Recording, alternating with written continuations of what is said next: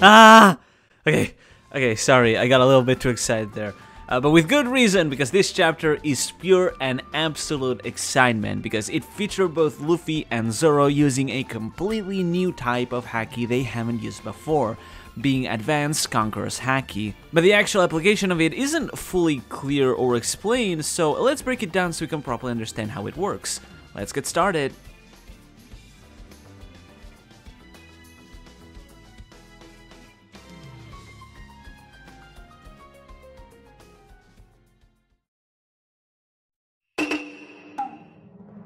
As the chapter starts with Kaido attempting to go after Zoro, Law protects him by attacking Kaido with Injection Shot, an attack he's used in the past against the likes of Treble and Doflamingo. This attack, much like all of Law's moves, is a reference to medical operations, referring to the injection shots that are taken with syringes. Much like how those are able to go beyond the skin and deliver its contents inside the body, Law's attacks manage to pierce through Kaido and hurt him on the inside despite not being able to cut through his skin. This allows him to bypass Kaido's unpierceable skin to hurt him from the inside, with even Kaido acknowledging this through his comment. The kanji reading for the attack simply uses the Japanese word for injection. Law then uses a new move called Curtain, which creates a transparent shield to block Kaido's attack, similar to the use of the Bari Bari no Mi. Once again, this references medical operations by referring to the curtains used in hospitals and operating rooms. However, in this case, Kaido is still able to hit Law as this curtain is now strong enough to block the attack. The phonetic reading of this move is the English word curtain, but the kanji reading instead reads as Kokin Buso, or antibiotic armament. The word used, Buso, is the same as Busoshoku Haki, armament haki, indicating that he could be using his haki to shield himself here. Skipping a bit ahead, Kaido comments on how Luffy is still glaring at him.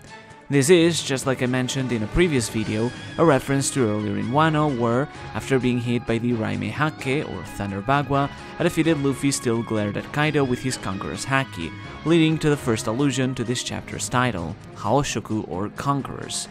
This is why a couple chapters ago Kaido stated that Luffy's eyes never seem to die, because Conqueror's Haki is depicted to come out of the eye. That said, Zoro decides to go all out to attack Kaido, and at last, after so many years, he finally draws out once again his Kyutoryu, or 9-sword style.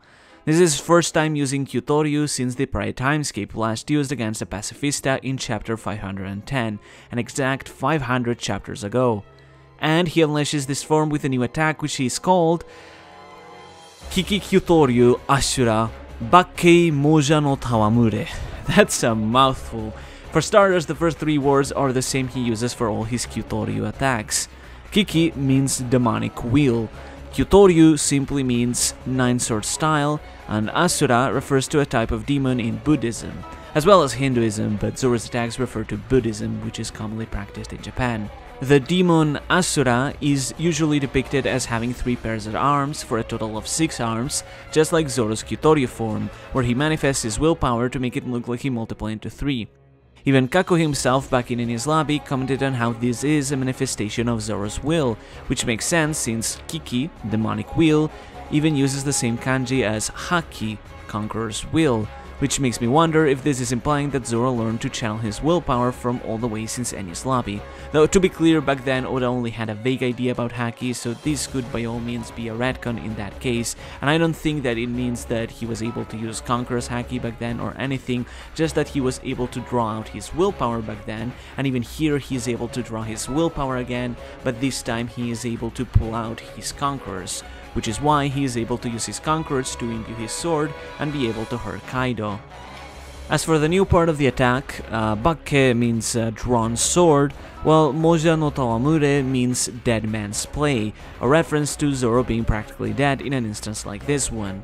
So the attack Kiki Kyutoryu Asura Bakke Moja no Tawamure fully translates to as demonic wheel, 9-sword style Asura, bare-bladed dead man's play. And a really cool detail that might be easy to miss is that the scar that Zoro leaves on Kaido is in the exact same shape as the scar Mihawk left on Zoro all that time ago at the start of the series. It seems that at this point Zoro is finally starting to catch up with Mihawk. However, what's even crazier is in fact the confirmation that Zoro has Conqueror's Haki, something that many expected but still comes out as quite a shock, making him the 16th character in the series confirmed to have Conqueror's Haki.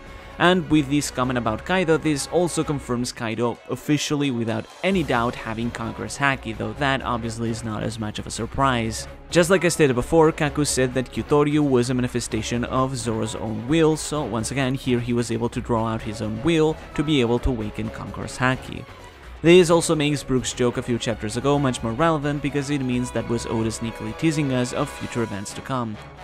But with that said, Kaido still manages to strike down both Zoro and Law with a Raime Haki, which also appears to be stronger as he seems to have coded it in advanced Haki just like he did with his attack last week. However, just as all hope seems lost, Luffy gets back up again. As we've seen before, time and time again, Luffy's greatest strength is that he can lose. No matter how many times he loses, he will always get back up. He can be defeated, humiliated, and battered, but he will always get back up again. Because he's made of rubber. And at this point, Luffy finally understands what Hyogoro mentioned about some people being able to use Haki in such a way that it can destroy someone from the inside. In this case, one applies Conqueror's Haki to their armament Haki so they can coat their body or weapon through it, since, as we've seen, Luffy is using armament Haki here in tandem with Conqueror's. Using one's willpower of Conquerors to imbue attacks gives it a lot more utility than just defeating weak enemies and makes these attacks so much more devastating. This is the exact same thing that Roger and Whitebeard did, imbuing their Conqueror's Haki into their armament, which is why we saw these Conquerors clash during their attack. This would also explain why their blades didn't touch, because it was the auras of Conqueror's Haki that were clashing with each other, not the weapons. In much the same way we've seen two spheres of Conqueror's Haki clash with each other in the past without the users themselves coming into contact, in this case both of the auras clash with each other instead of the blades. And here we see it applied once again with the aura hitting Kaido without the need to touch it. That said though, it doesn't look like Luffy's attack is as strong as Kaido's yet, since while we do see Black Lightning coming out of it, it isn't quite as big, but that said, he is still definitely getting there, and he will definitely get as strong as Kaido and potentially one day even Whitebeard and Roger if he keeps honing it. And so we see Luffy applying this Haki by hitting Kaido directly without even touching him. Even Law comments on this, stating that, just like Oden did, that they aren't even touching. Luffy uses this advanced Haki to block Kaido's attack with his foot and then to deliver a punch to the stomach and then an uppercut to his jaw. With this, the final battle against Kaido is finally starting. I'm sure this will still go on for a long while, especially as we focus on other battles against the Flying Six, but regardless, we're there. We're finally there.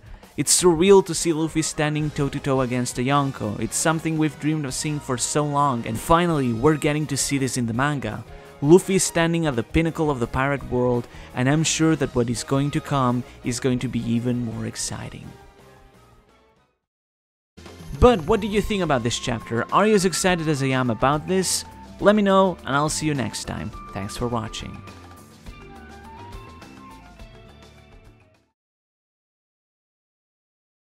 Kiki, Kyutoryu, Ashura, Bakke, Moja no Tawamure. Kiki, Kyutoryu, Ashura, Bakke, Moja no Tawamure.